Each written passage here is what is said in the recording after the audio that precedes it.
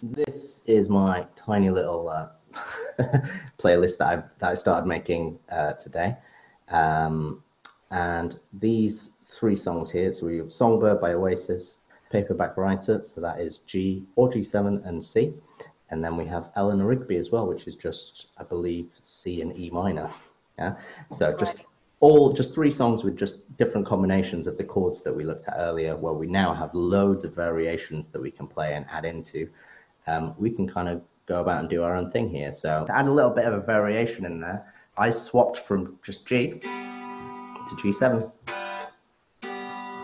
So timing wise, 1, 2, 3, 4, 1, 2, 3, 4, 1, 3, 4 to C, and back to G. But the whole song, you can just use those two chords, which is really, really brilliant. So moving between them, obviously, if we wanted to add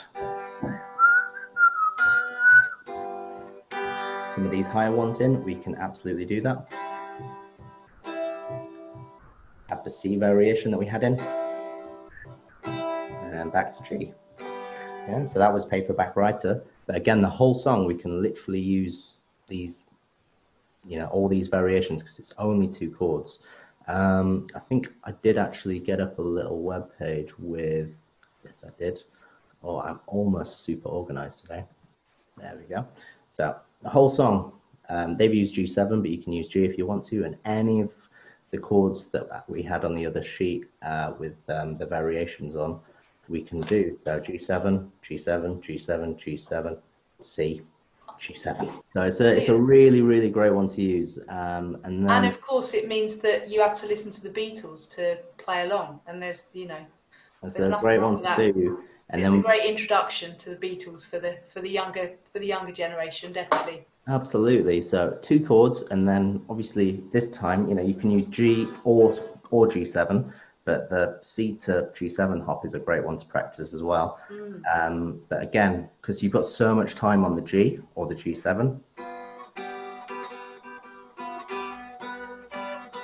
you can mess about, you can explore, you can try and create counter melodies to what's going on.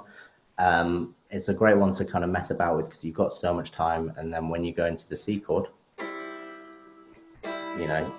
either of those will work really, really nicely, and then you're straight back in the G. So have fun with that because it's a great one. At the top here, I've got another one open with Eleanor Rigby. Ignore these crazy numbers. You can literally play an E minor for all of it. But the whole thing, C, E minor, C, E minor, C, E minor, C, C, E minor. The whole thing. So all of these chords that we've done. Oops, sorry. All these little variations we can add in, and we can have a lot of fun with. But the whole song, just C and E minor. No capo, standard tuning. Yeah. So those three songs in particular. So Songbird, well, we've just got G and E minor. That's one combination of those three. Paperback Writer, where you can have G and C or G7 and C. That's a combination two of these chords. And then Eleanor Rigby, where we've got C and E minor. That's our third combination. And we're practicing different chord changes as we do it. So I find it really, really kind of like there's three kind of intro songs with the chords that we've got. I think these three are fantastic because they're just, they're different orders. Brilliant, yeah. Quite a bit of time on the chords because there's only two chords per song. We don't have to think about, like a 4-chord chord progression like we often do with a lot of songs. And, we've got time to experiment and, think, oh, actually, with Paperback Writer, for example, because you've got so much time on the G chord or the G7 chord, why don't you try and arpeggiate it?